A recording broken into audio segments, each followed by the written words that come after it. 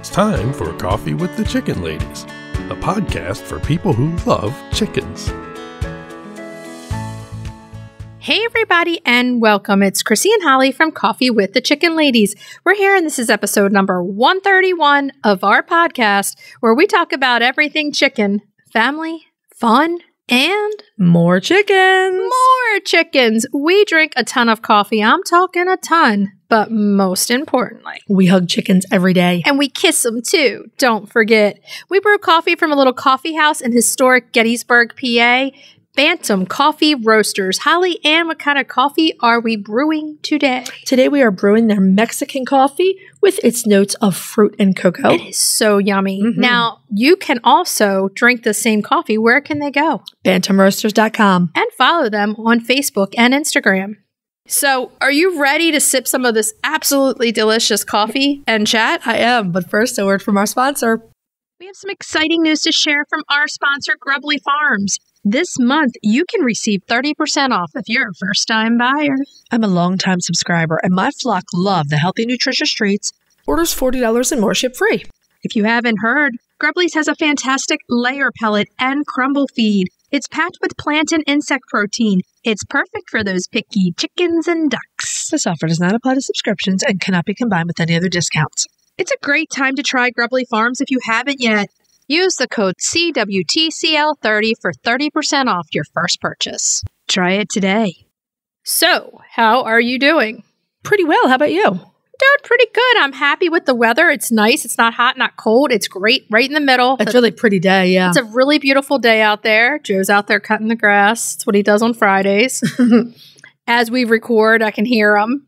But yeah, I've been working in the garden. I'm really happy with my sage. Man, it's exploding. It's doing great. My sage is huge and it's covered with blooms. Really? Yeah. Mine isn't covered with blooms, but the colors of the sage this year are so deep. Mm-hmm. It's just awesome. I'm really excited about my peonies blooming. That's one of my most favorite times of the year is to watch them, and they smell so good. My roses, the roses in my front garden are just in spectacular bloom right now, and they smell amazing. And you get this beautiful wafting rose scent as you walk to the chicken coops. Oh, yeah. And soon it'll be the honeysuckle. I love honeysuckle smell in the air also. We don't have much of that on my place, but my family farm, loads of honeysuckle. We have a lot around here. It just, you'll walk and you'll just smell it. That smells so good. Yeah. The chicks are getting big too quick. They're so cute. Check out our social media so you can follow them. Gigi is quite the personality, let me tell you. She really is. She's so cute. Okay, so bring up something that we want to share some news with you guys. We are part of what's called the Backyard Chicken Summit. It's going to be in mid-June, and it's going to be pretty exciting. So this is a 3-day event. It's entirely online. There's a variety of speakers speaking on different topics. Our friend Lisa is going to be there, Lisa Steele. Lisa Steele will be there, and several other well-known people in the poultry industry. We'll have links to the event in our show notes. Now, it's free, so you can watch it in real time for free as each presentation is given. Right. And then, like, after ours, we'll hang out in the Facebook Live chat room for an hour. Yeah, we'll be there to talk with everybody. For questions. But if you want to be able to go back and look at all of the videos, have access to them afterwards. And get the toolkit, which gives all the presentations in writing, basically. Right, written. It's a written resource. Then you have to buy a ticket. Yeah. Links for that are in the show notes as well. And if you have any questions, shoot us an email or a message. We would love to answer. We're so excited to be part of it. Okay, so this also brings us to this thing. If you're listening to our show and you're loving it, head over to Apple Podcast and leave us a written review. It does amazing things for the growth of our show.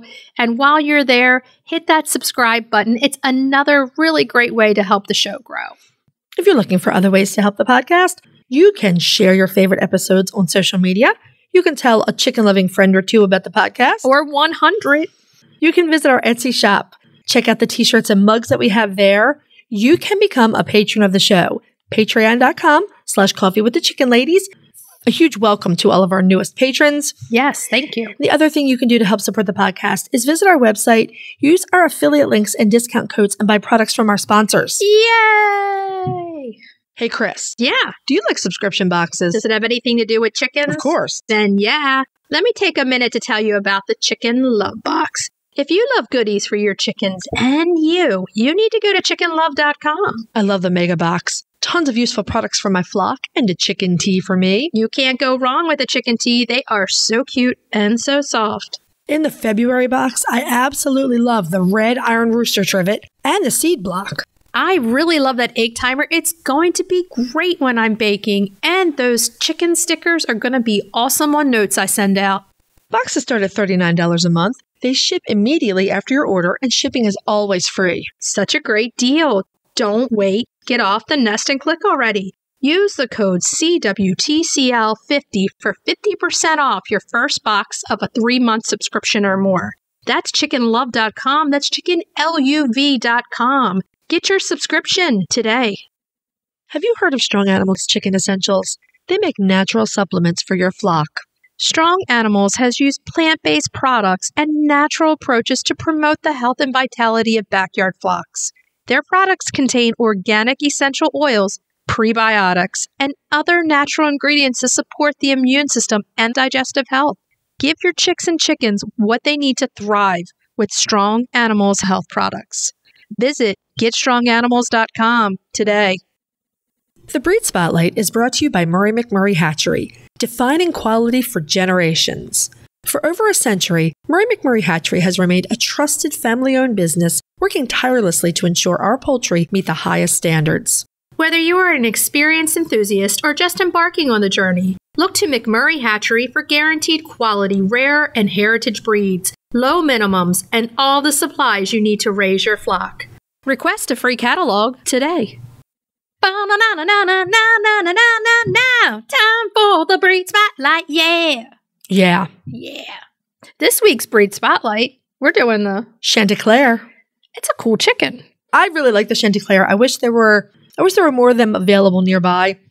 Yeah, it's a really neat chicken.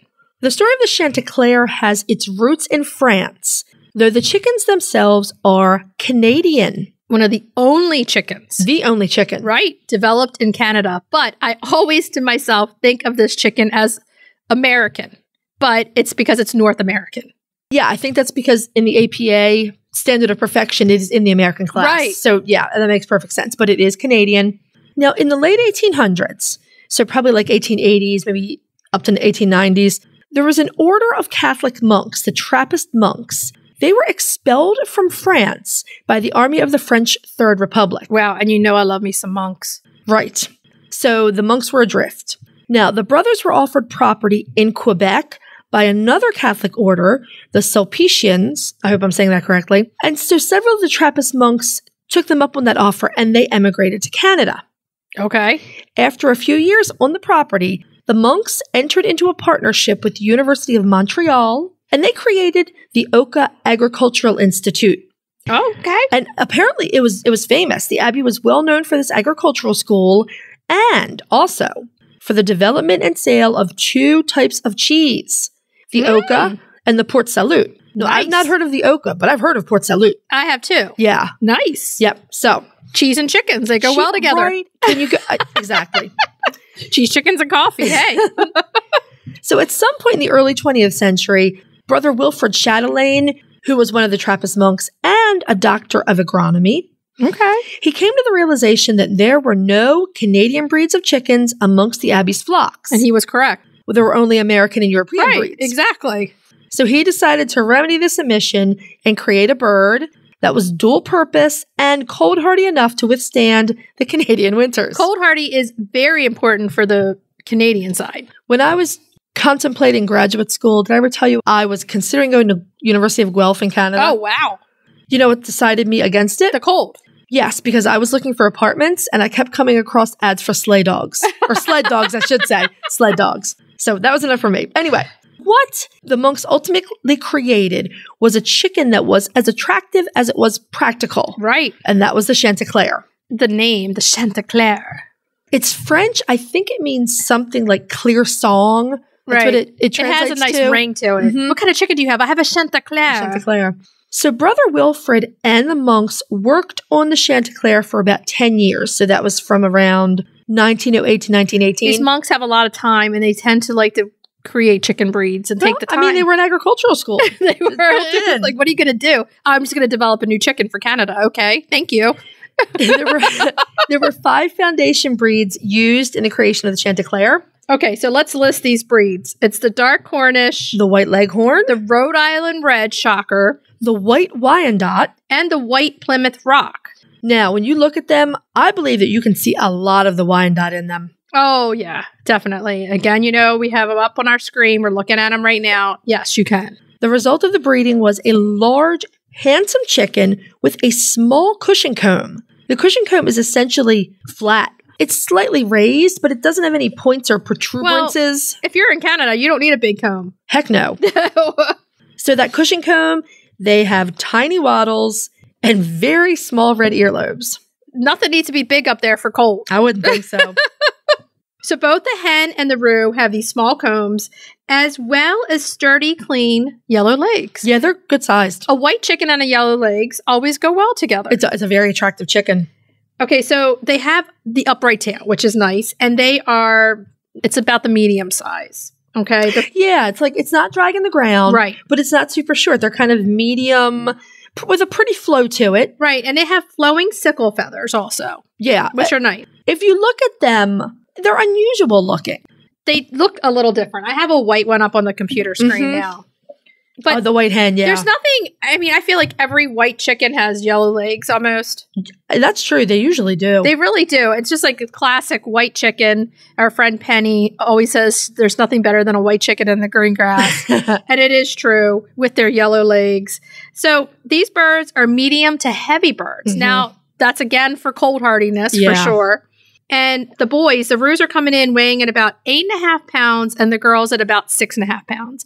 So they're the medium to large, that's for sure. Yeah, they were intended to be a dual-purpose bird. Oh, yeah. About 10 years after the creation of the white Chantecler, there was an absolutely beautiful partridge Chantecler developed. Which is actually the more iconic one. I think it's gorgeous, but you know how I feel about partridge. Yeah. Partridge, they had at my heart, too. Yeah, they're just beautiful. They used 4 foundation breeds for the partridge Chantecler. They used the partridge Wyandotte, the partridge Cochin, a dark Cornish, and the rose comb brown leghorn. Huh. That's a nice mix right there. You got to get that leghorn in there for that egg laying ability, that's for sure.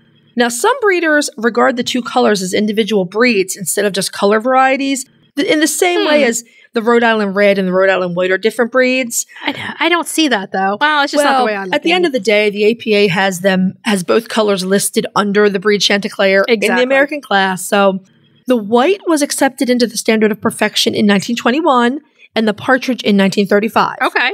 There's also an unrecognized buff variety that is a very pretty bird. You were saying before, a lot of people like the buff, which is nice. I love buff birds. The Chantecler is currently listed in the watch category of the Livestock Conservation Priority List. And just so you know, there are also bantam Chanteclers. Yay! Who doesn't love a bantam? Right?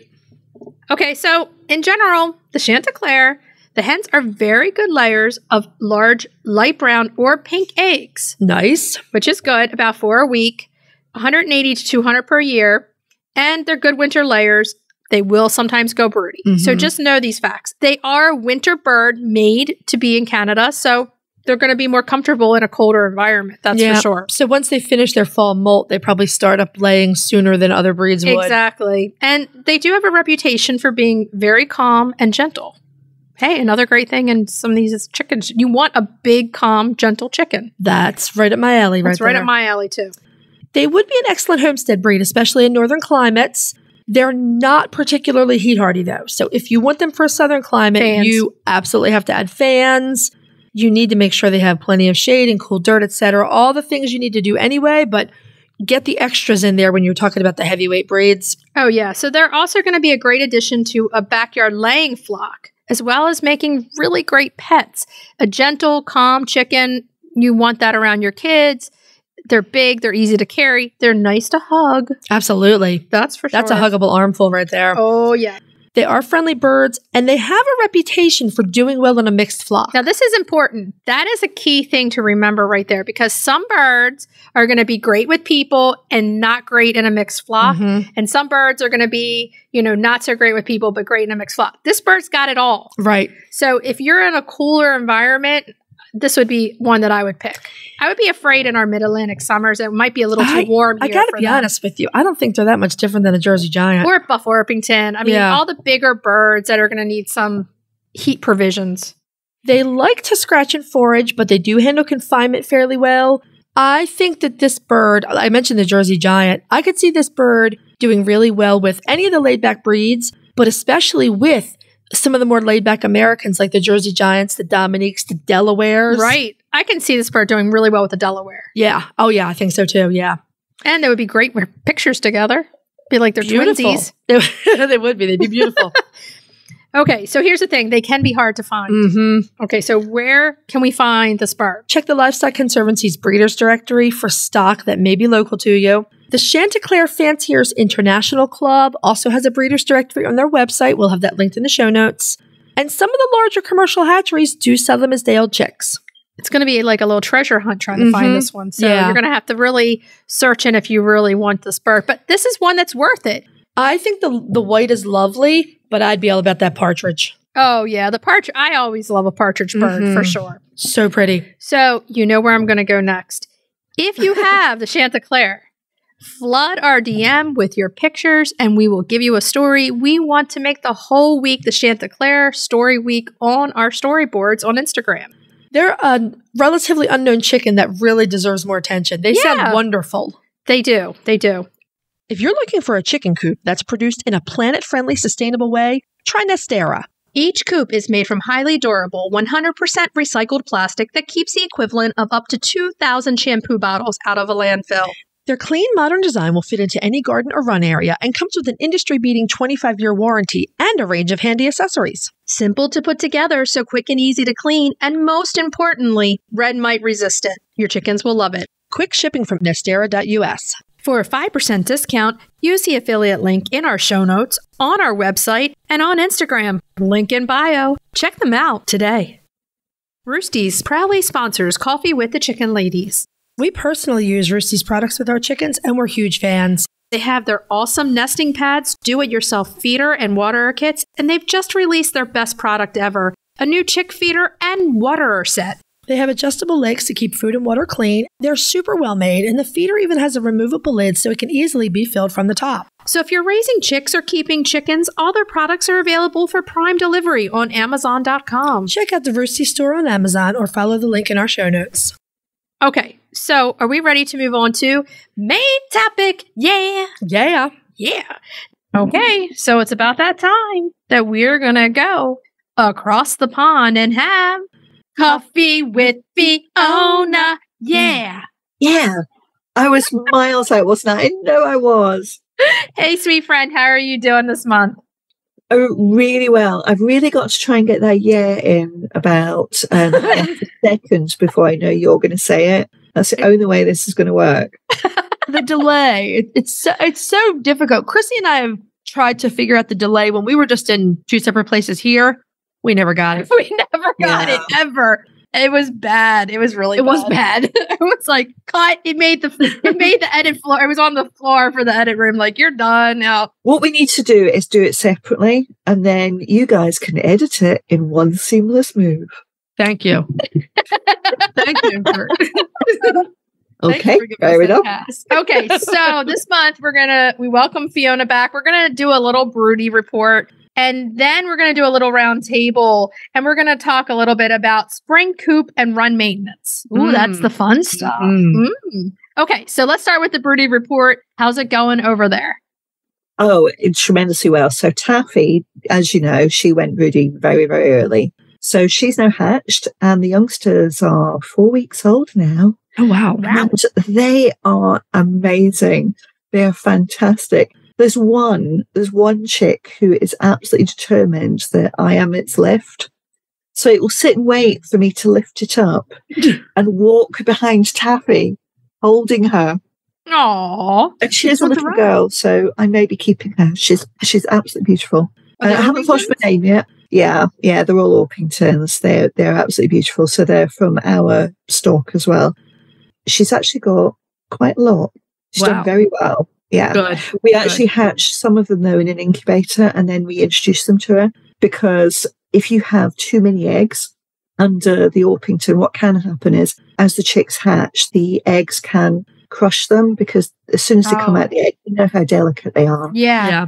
It can be a problem. So the best thing that we do is if we've got more than 10 eggs, we will keep some in an incubator, hatch them separately, because we've never had an issue reintroducing chicks to the Orpington mothers. But it has to be said, if anyone else is thinking of doing that, ours are very docile, and ours are even more docile than most Orpingtons as well. So every chicken's different. While we're talking about this, we do have some listeners with some questions about introducing baby chicks to broody moms. So do you have a few tips that we can give them? Well, we have not had any success with a broody hen who has not gone at least 2 weeks of brooding. Okay. And then had chicks introduced, because if it's before that time, they kind of know that they're not past the point at where an egg should have hatched. So they're more likely to reject. But what we do is we wait until the broody hen mother is asleep. So we wait until nighttime. She's asleep. And then we basically pop one at a time under her wing and almost put their head towards her down. And naturally they'll burrow underneath. Because it's dark, as long as you don't have lights in it, if you can go in with, if you do need a light, take in a red light because it's less likely to disturb them. Okay. And then you can keep an eye on it. But then what we do is we close the coop up and we sit outside and wait for any noises at all. Just listen in very, very carefully. If you've got a coop cam or any way to watch them remotely, even better. And then be prepared to intervene if you need to. Always have a backup plan, have a heat lamp or a brooder plate, something just in case you need to take them out. But the other thing, as I would say, is don't try and mix ages of chicks. Chicks really ought to be within 2 or 3 days of each other for the introduction as well. Cinnamon last year, now we did manage to introduce 4 cream leg bar chicks that were actually 4 days younger than the Orpingtons, which she had hatched. But Cinnamon was a very old broody for us. She'd done it many, many times before. Right. We knew how calm she was. We knew she was very solid, and we knew she'd take them. So she was proven. If you're doing this with a brand new broody hen, anything could happen. And it's not just breeds. It is different for every single hen. So you just have to be prepared just in case. That was my one thing kind of scary, is telling someone to put them in under at night, because you have to, you can't go to bed. You have to sit there and listen and watch and make sure she's not instantly going to wake up and say, whoa, you don't belong here, and go after the baby. No, for the first half an hour, she's not going to, if nothing happens within the first half an hour, everything's going to be okay until dawn. Okay, so you don't need to worry about it, because she will stay asleep. She'll either react almost straight away, or you'll be okay till dawn. But I will always be up at the crack of dawn the next morning when I do this exercise, and I'm out there doing exactly the same thing. That's that 4 a.m. alarm. Yeah. Yeah. And I wish the listeners could see my face at the moment. Yes, that's exactly what I do. But then I'm a crazy chicken lady like you guys. So. And that is the most crucial time. Like if I'm doing an integration, that's always, I know the next morning I've got to be up at the crack of dawn, because that's when it's going to happen. The sun comes up and they are face to face. And they're like, where did you come from? Who are you? We just integrated 3 new cockerels into the Nankin bachelor flock. And I will say it was the easiest integration I've ever had, bar none. Really? I think because they all look identical. And they're all guys. So they're like, hey, dude, welcome. We're going to watch some football, throw the ball around. Yeah, even though they were younger. Wow. I got to tell you, though, when we let them out in the morning, it's hilarious. It's like a 6-man dance-off. Everyone comes out and they're putting their moves on. It's so funny. They're like, I'll dance for you. You dance for me. Right. I'll dance for you. Come on. That's got to go on Instagram. I've really got to see that now. It probably should. I should. Yes, you need to film that. It's hilarious. Yeah. Yeah, to Saturday Night Fever soundtrack, please. That'd be amazing. Perfect. But yeah, so the first couple days I was up. As soon as it got light, I was up and out because I was afraid of a big kerfluffle in the boys' house. Yeah.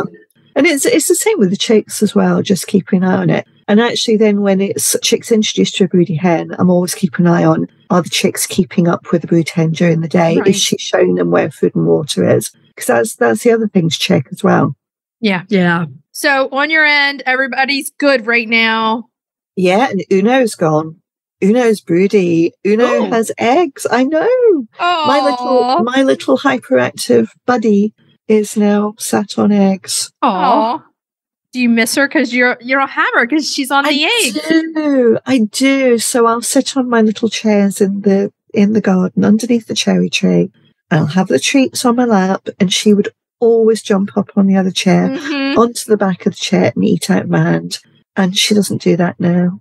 Aw. She should meet She's sat in Gertie. a coop. Her and Gertie both like to steal chairs. Well, I think Gertie would walk all over her, to be fair. Oh man, that girl's brutal. Woo! Talk about spicy. That's probably how you'll know when she's ready to make her chicks independent. When she's back up on the back of the chair, it's time. The chicks are on their own. Oh no, as soon as she discovers there's treats in the field again and she's out in the field, she will be ignoring the chicks. The chicks will be running around my feet. It won't be a problem. She'll be on the back of the chair. Okay. Okay, so let's move into kind of spring maintenance because Broody Hens gets us into the mood for springtime. And what are some of the things that you're doing over there for spring maintenance?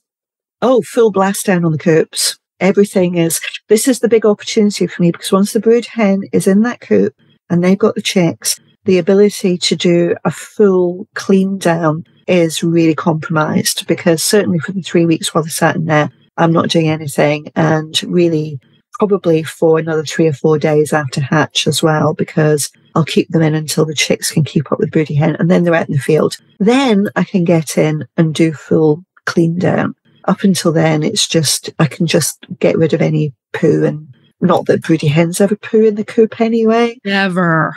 I love your video. You got your major big power washer. You're like, it's like a weapon. Like you're like, okay, I'm ready. Let's do this. Yeah, but that's the thing with the plastic coops. With the Nesteras, it's the pressure washer it's just so easy. And I didn't do that on the wooden coops because I'll be taking off all of the protection. You can't do that with the wooden coops, but the Nesteras you can, and they're easy to take apart and put back together again. So it's a good process. So spring cleaning, power washing for those plastic coops and the Nesteras it's a great time to do it.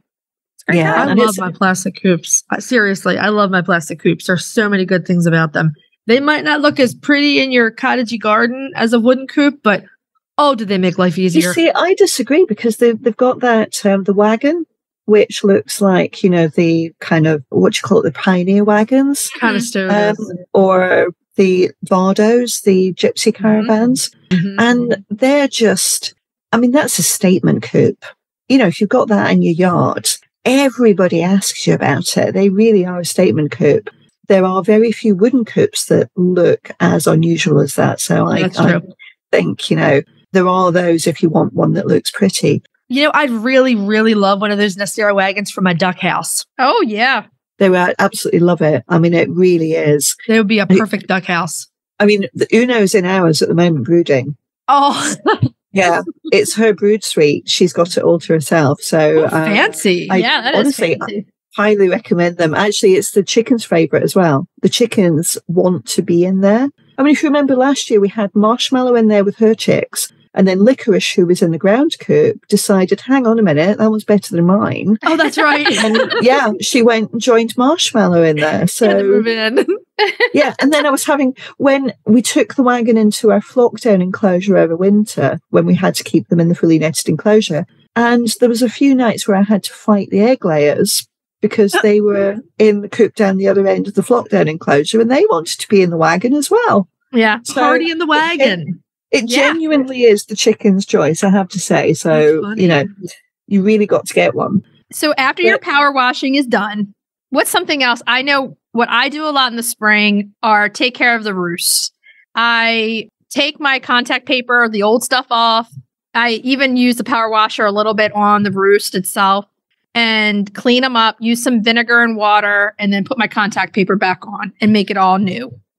Yeah, you see, I don't have that issue because none of our chickens, except for the 3 cream leg bars and 1 well summer, they're the only ones that perch. So actually, we've taken all the perches out of our coops. So it's not really an issue for me. I'm envious of that. Yeah, in my wooden coops, I still have to do the roosts. Yeah, and my wooden coops are both my big layer flocks. Mine are a little different than yours. So Yeah. I will scrub mine with the vinegar water solution and then I sand them.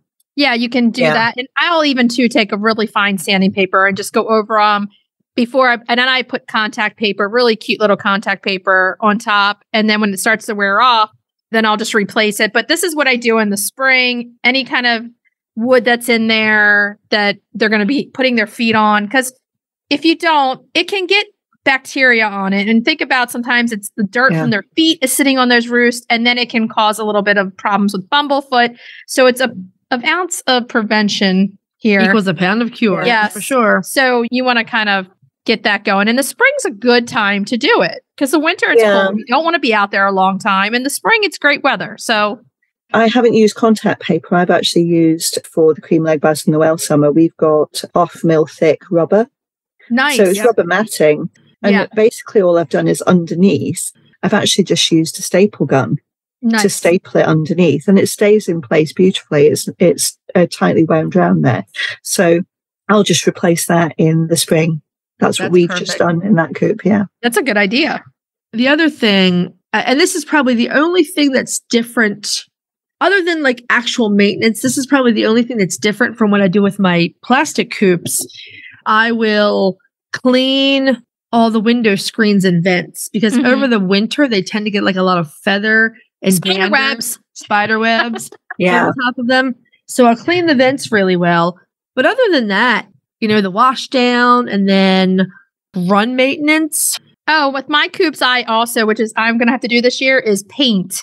I have the wooden coops. I need to replace some of my doors and windows with another piece of wood, repaint it with the all-weather paint, and then put it back on. Now, I say this, that I'm going to do this, but this is going to be a Joe job.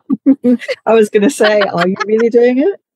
Yeah. Well, you see, we do that over winter because we have a winter stock in the Nestera, the plastic coops. And the wooden coops, we do all of that maintenance in the workshop over winter and we just take our time on it. Yeah. So it's less of an issue for us. Do you guys use an insecticidal disinfectant at the end of your cleaning routine? I don't. I just use vinegar and water. That's basically all I use. Yeah. The only time I've ever done that is when I had the one coop where the birds kept making nests and I kept ending up with poultry lice on my birds. Oh, right. Okay. And so that one I dusted it with 7 Dust, the old fashioned 7 Dust. I think it's carbaryl. Right. Yeah, I use a liquid spray. I've used the spray too. Nice. Yeah. I do it every time when we do a deep clean. I probably don't need to because there's no issues in there. Yeah. And by the time that I'm using it, I've already got all the spiders off.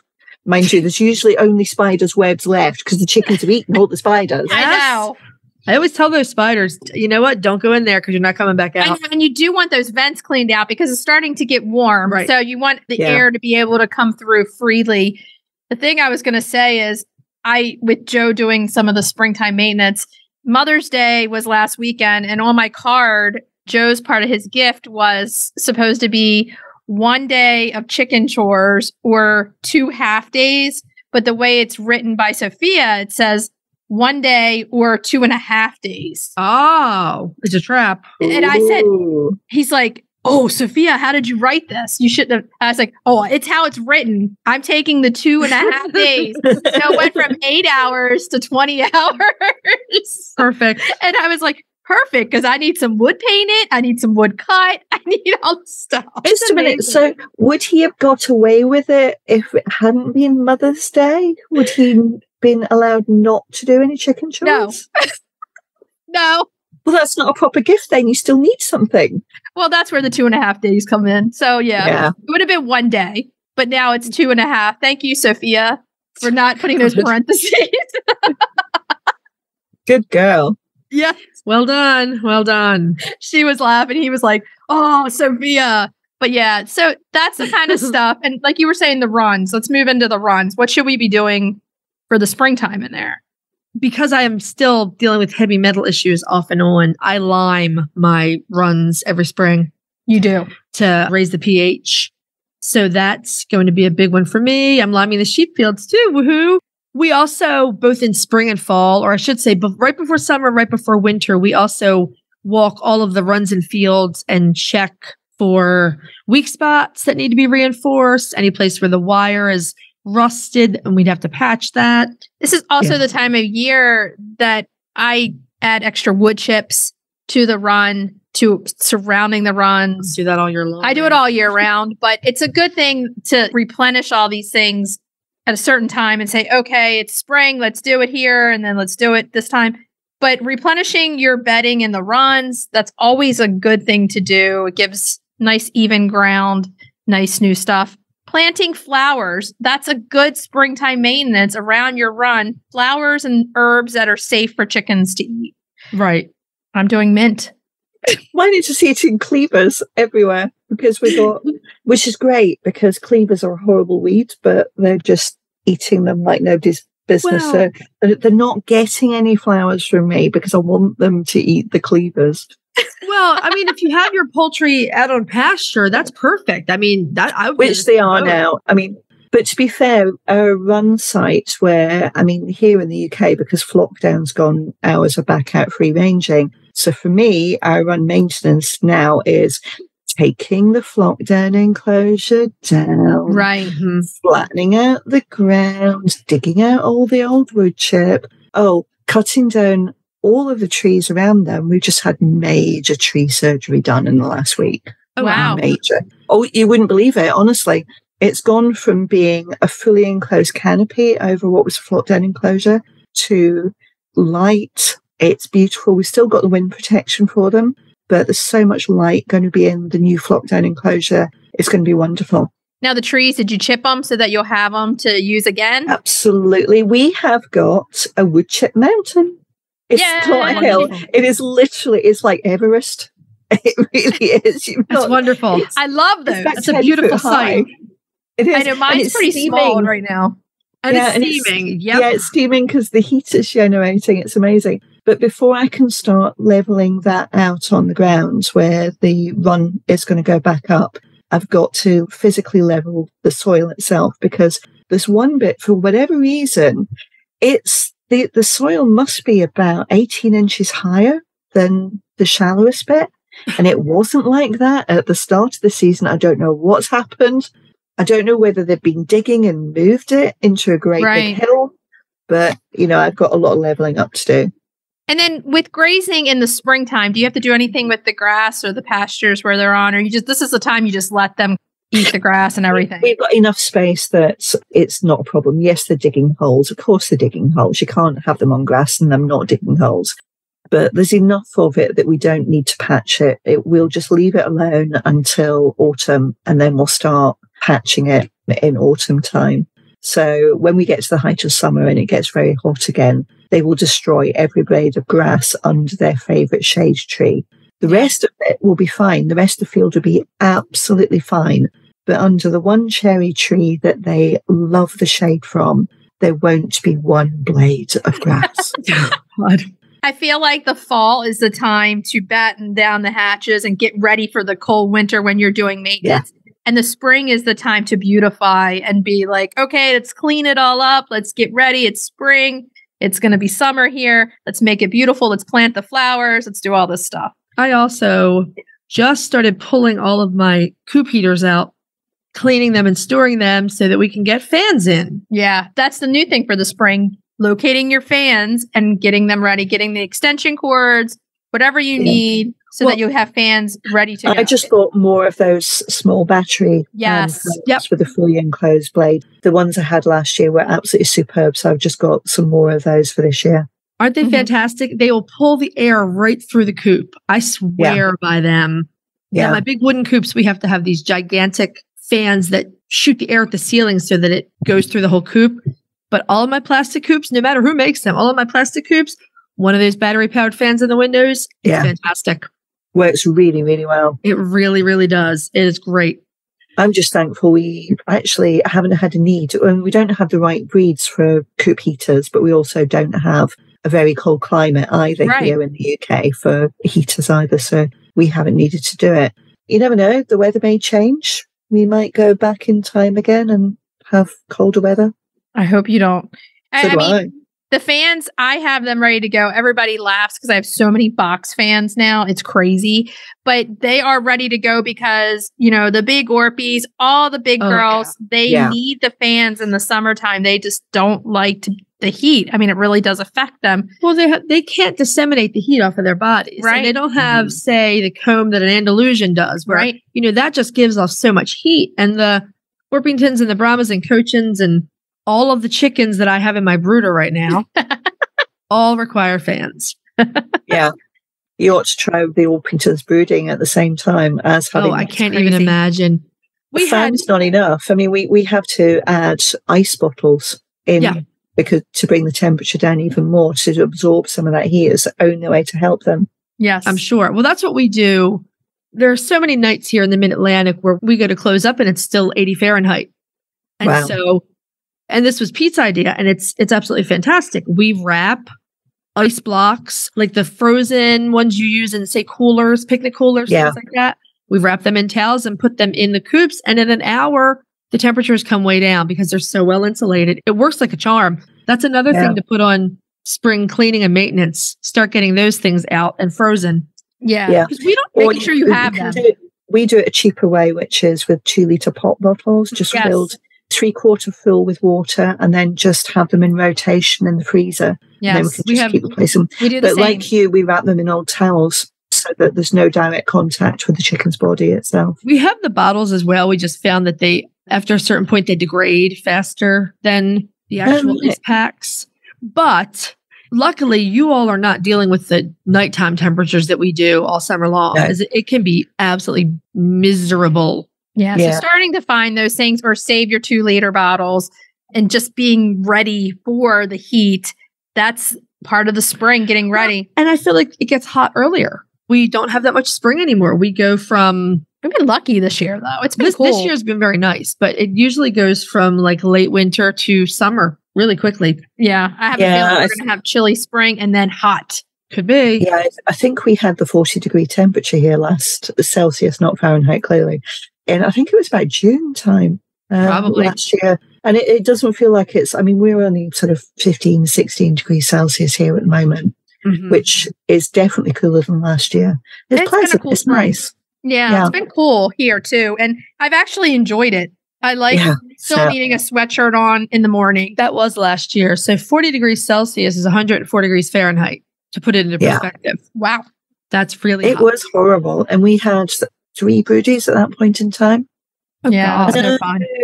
And with that 40-degree temperature was registered less than 10 miles away from where we live.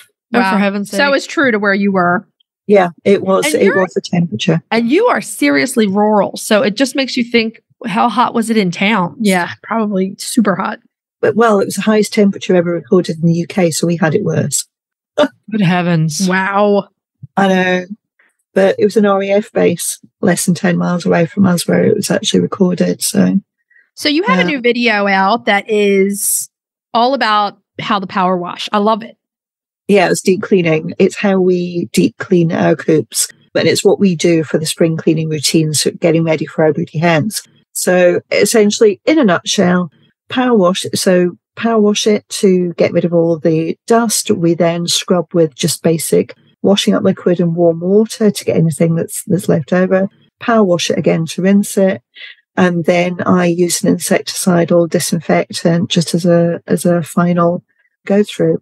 Are you I probably don't need to do that. Maybe not, but never if you're going to put broodies and chicks in there, you probably want to be extra careful. Yeah. Yeah. Are you power washing inside? Are you power washing inside and outside? Yes.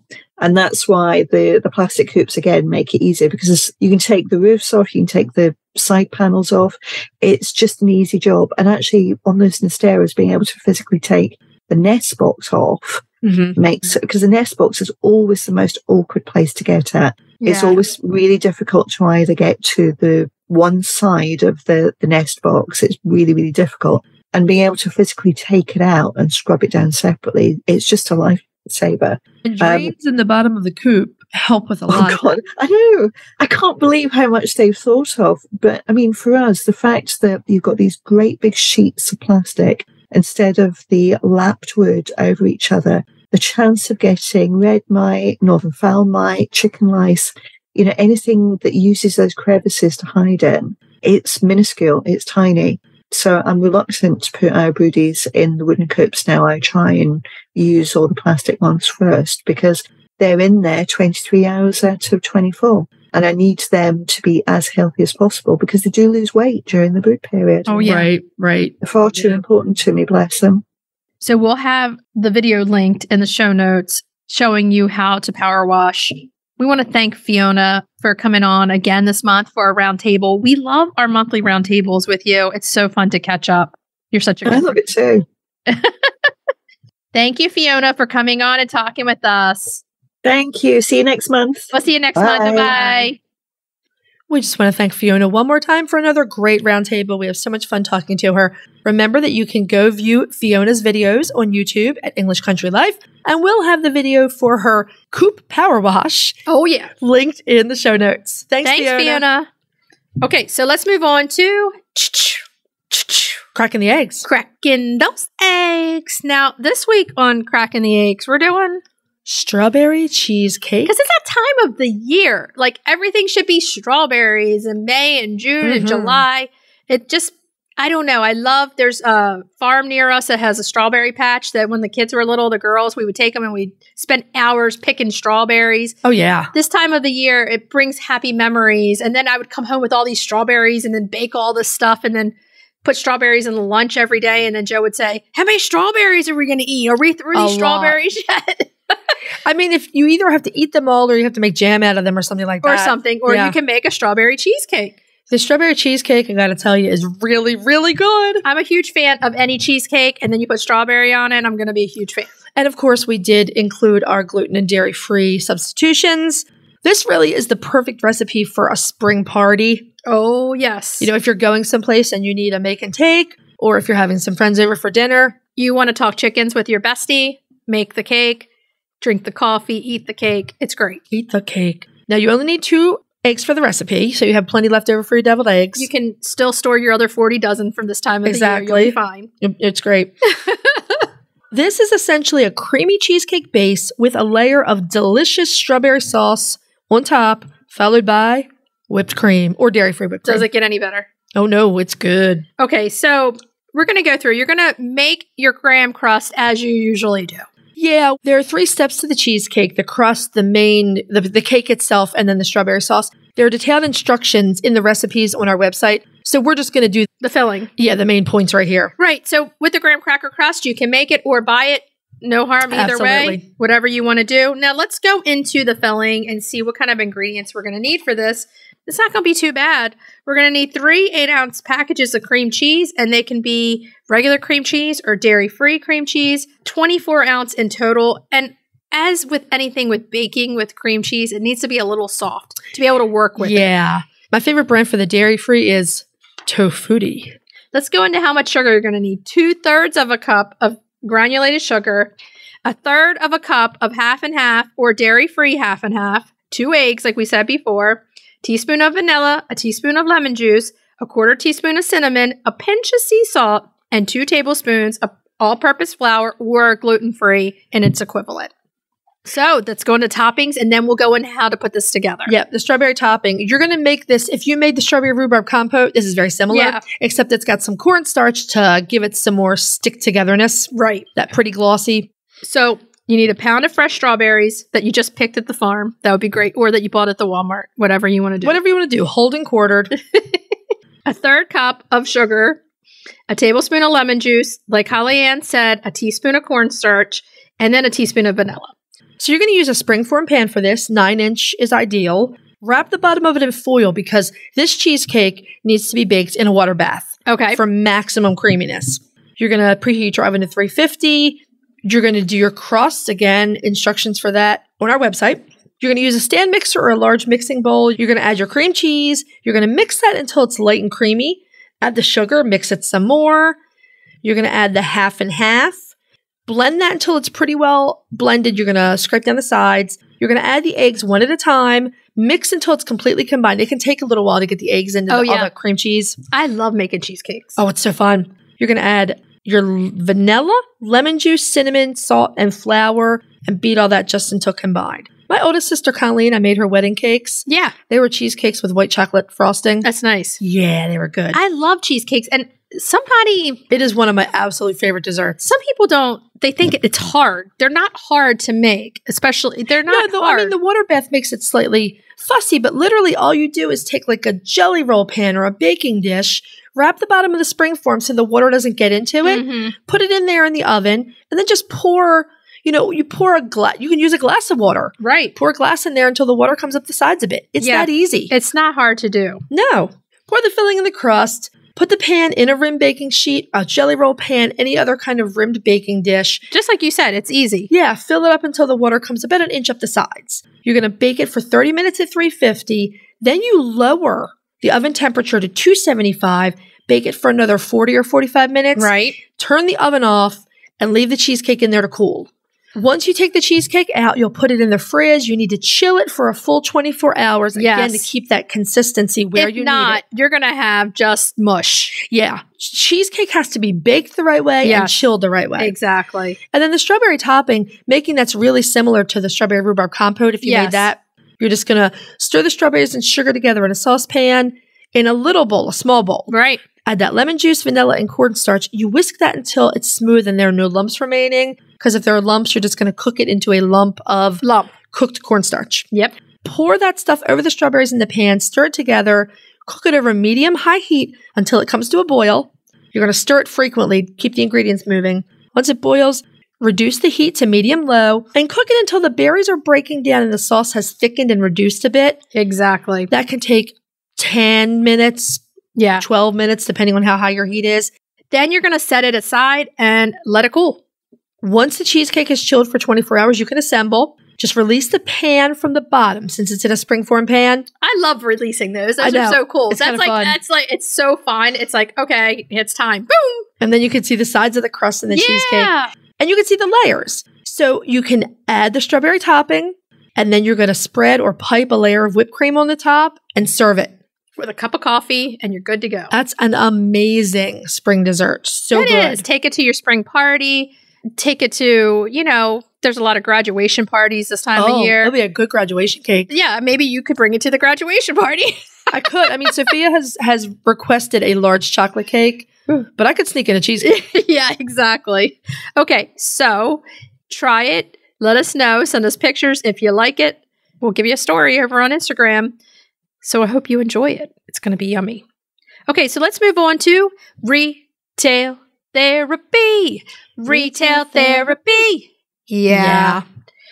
Okay, this week's retail therapy we went to something that was kind of fun and different. So we're talking about garden Chunnels for your chickens. Yeah. It's fun. It is fun, yeah.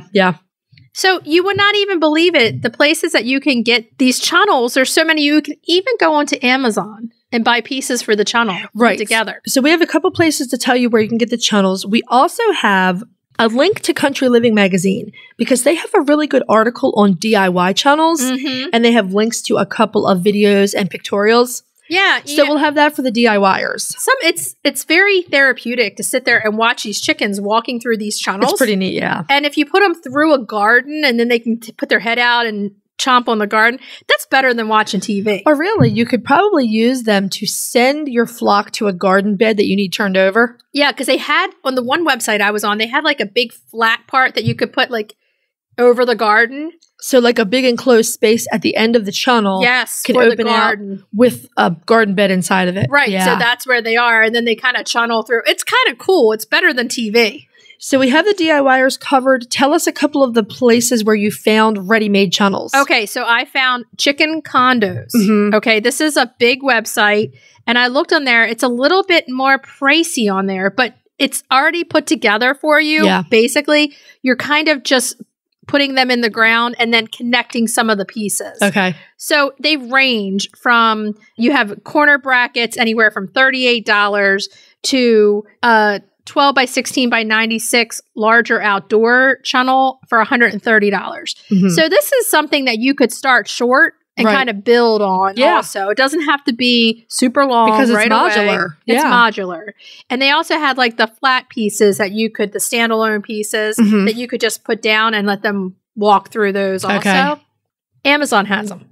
How about that? Yes. Prime delivery? Prime delivery. So you just go right on Amazon and, there's different channels there. Different price points. Different price points, different pieces. And if you Google chicken channel, all these different places come up. Mm-hmm. And it's just fun to see what comes up, where you can find the pieces, how, if you want to build your own, how you want to do it, Mm-hmm. different outlines or different kind of configurations on how you can put these together. And some, if you're going to get them already done, they're going to cost a little bit more. They're going to be expensive. Right. Just know that. But if you just buy the material and you do it yourself, there's a lot of videos out there on doing it yourself. Mhm. It might be a fun thing to do with your family and then sit back, have a nice beverage, and watch the chickens walk through it. Eat your cheesecake. Eat your cheesecake and have a little cocktail and watch them walk. Glass of dessert wine. I'm planning this already. I know. It's great. It's great. Okay. So let us know if you like the channel idea, or if you have a channel, send us some pictures. We'd love to see it. That might be one of our projects that we do soon. Maybe. Yeah. That would be fun. That'd be fun. Okay. So we need to tell everybody what we're going to be talking about next week. Next week, we have a fantastic American breed, the Buckeye. Yay. You really don't want to miss, but they have a great story. Main topic, we are talking about wryneck, and our other mini topic, we are talking about the new antibiotic law that's going into effect on the federal level. What you need to know.